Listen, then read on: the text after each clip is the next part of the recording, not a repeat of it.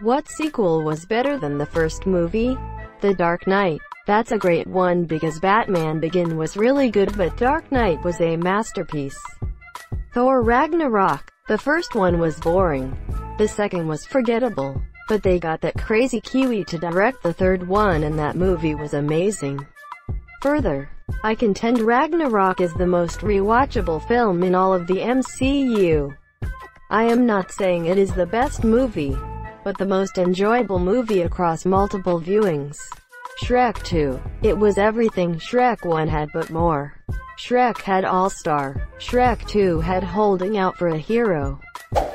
T2. What is amazing is that T2 came out like 8 years after the first one. T1 was a great 80s movie and T2 was a great 90s movie.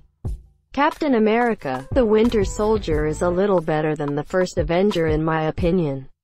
I feel like Winter Soldier is good for any movie, not just a comic book movie, but it would stand apart as a spy, action mystery film. It's one of my favorite films.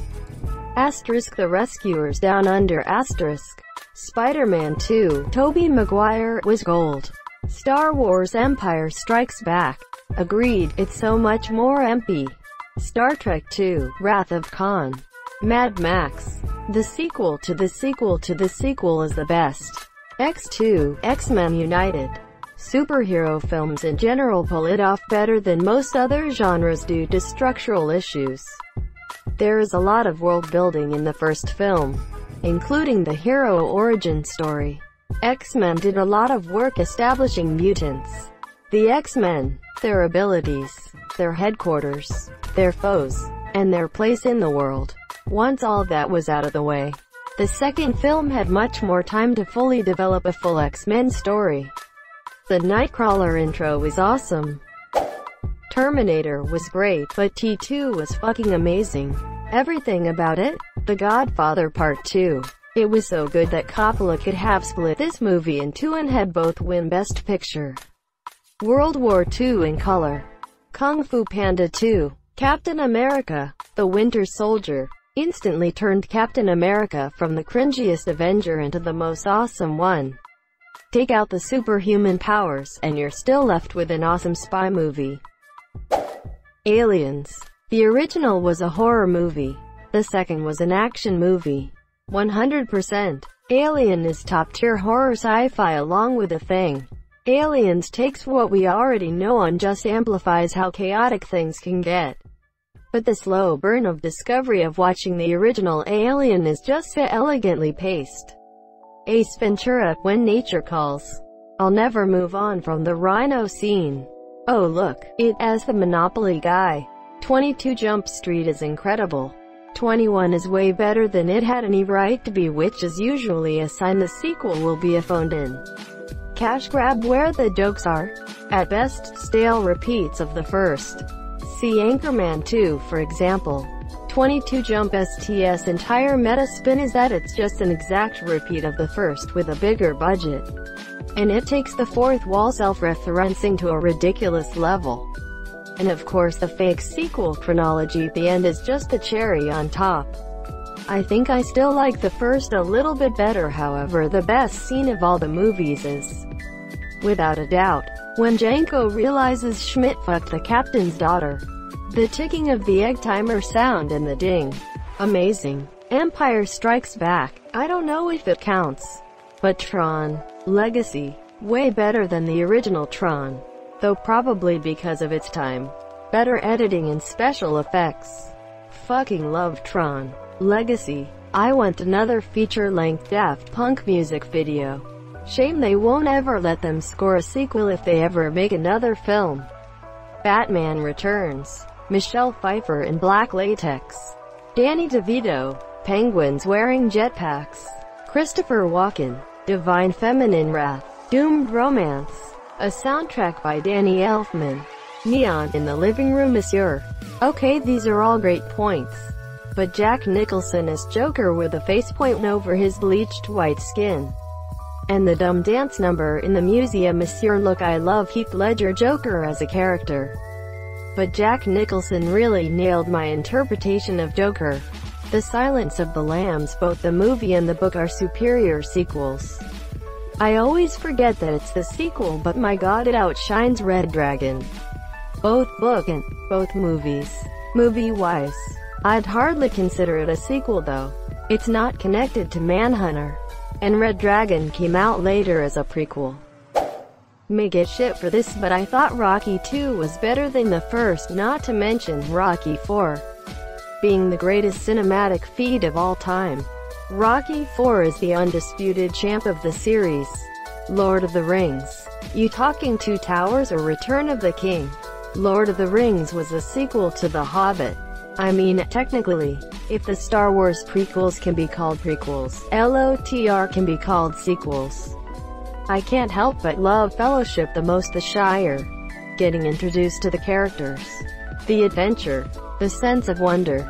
And that nostalgic masterpiece soundtrack. I thought Harry Potter 3 was way better than 1 and 2. 1 and 2 were just my least favorite from the entire series.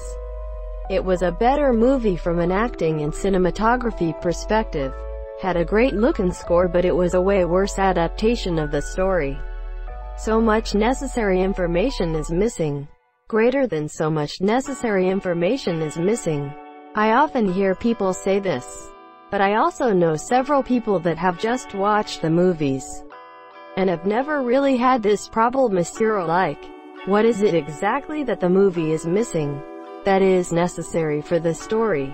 The story being told in the movies, not the books. I'm not claiming there aren't any plot holes or anything in the movies. It's just personally I've never really noticed on watching the movies. And every non-book reader I know haven't either. Evil Dead. Evil Dead 2 is a masterpiece. Evil Dead 2 is groovy. FTFY. Army of Darkness for me. Austin Powers, The Spy Who Shagged Me. I have never disagreed with a movie opinion as much as I disagree with this one. Empire Strikes Back. Bad Boys 2. And you two motherfuckers need Jesus. Hellboy 2. The Golden Army. Thor, Ragnarok. Revenge of the Sith. Good. Hashtag DEWIT. Prequel memers rise up. Pretty much all the Toy Stories. I didn't have many expectations for 4. But that one was genuinely amazing. Along with the others, I really didn't like 4 personally. I felt like 3 was the perfect send-off, so 4 seemed like a cash grab to me. Same. It also felt like there were no stakes. And it was basically Woody doing stuff and occasionally, oh, and here's everyone else. Paddington 2. I saw the first one and I heard they were making a second. How could they possibly make it better than the first? Asked I. Then they went and did it. I still love both of them. But the second had just a little more fun with it. Both are just so much fun that it's something that I could always put on when I'm bored. Sister Act. I respectfully disagree, but I am glad that Sister Act is getting some love. Both movies are good. Bad Boy 2 and Rush Hour 2. Aliens. Blade Runner 2049. That's a hot take. I love 2049, but I don't know if I could say it beats the original. I would say it's so close that 2049 is definitely better than the theatrical version of the original, but maybe not the final cut. Lol. Ghostbusters 2, The Dark Knight, Evil Dead 2, Paddington 2. Well, I've never seen anyone claim that Ghostbusters 2 is better than the original. Paddington, OMG, I am 25 years old and I love that movie. Part 2 made my heart crack. Catching Fire. The Hunger Games was a great adaptation and a wonderful movie. In all honesty, it should have had the same fate as the Divergent movies, but the studio did the fans justice by hiring extremely talented filmmakers and actors. Catching Fire could have been a boring repeat of the first movie. Government oppression, rumblings of revolution, and, of course, entering the arena. However, the movie was incredible. Perfect pacing, incredible writing, and, most importantly, engaged me in every single scene. I knew what was happening, but I was still gasping and sitting on the edge of my seat. 22 Jump Street. How to Train Your Dragon 3. Great finale to a great trilogy which got better with each film, Monsieur. TMNT 2, Secret of the Ooze is better than the first movie. Go Ninja Go Ninja Go Go Ninja Go Ninja Go. High point of Vanilla Ice's career. You are smoking crack. Right, oozes are but 1,990 trillion Mongolian Tugriks is basically perfect. Facts. Just watch the other day, it can confirm that TMNT 2 is still amazing. Gremlins 2. I thought for sure I'd be the only one to say this. I love this movie, but when I bring it up in conversation most people respond with there was a Gremlins 2. Quote, Gremlins 2 was a very different type of movie. It was great for what it was. No doubt, but it definitely had a different vibe. For me, I enjoyed the original more because of those differences. The blend of horror and humor felt absolutely perfect. The second Pirates of the Caribbean. If only it had been the last one. I honestly loved the third one. Catching Fire. Back to the Future 2. Spider-Man Far From Home. I'm not a big fan of Frozen, but I thought Frozen 2 was better than the first one. I love both, but I'm grateful to Frozen 2 for bringing more normal people to the fandom to filter out those who ship incest. I enjoyed Frozen, but Frozen 2 brought in a plot that was interesting for people that understand plot lines and enjoy a good plot. The first one was made more for kids and to be catchy and to sing along to. They made Frozen 2 for the parents and not as young kids as it didn't have the catchy songs in. More simple plot. The Devil's Rejects. The Purge Anarchy. Actually exploring a city rather than being stuck in one location really added so many more options for that movie. Terminator 2. #ILL be back. Dark Knight. The Empire Strikes Back T2, Judgment Day, The Road Warrior, The Godfather Part 2, Wrath of Khan. Dread. ESB. Empire Strikes Back. Spider-Man 2. Emo. Princess Diaries 2. I know they were originally books, but since I never read the books and hadn't heard of them until I was like 17, I'm sticking with my choice. The first movie moved slowly for me, and the only interesting characters were Clarice, Joe, and Mia in that movie. The second movie had a more interesting plotline, even if mildly cliché, but it was a well-done cliché. All the characters interested me, and it was outstanding to see Mia get to be queen without getting married, taking the law down at her own wedding. Clerks 2. Jumanji was wonderful, but the sequel was hilarious and clever. Jack Black trying to be a sexy woman was very funny. The Mission Impossible movies keep getting better. I still will think MI4 is my favorite. The last couple have been great entries, but Ghost Protocol just hits all of the marks for me. Star Trek II, The Wrath of Khan was infinitely better than Star Trek, the motion picture. Breakin' 2, Electric Boogaloo. Cloudy with a Chance of Meatballs 2.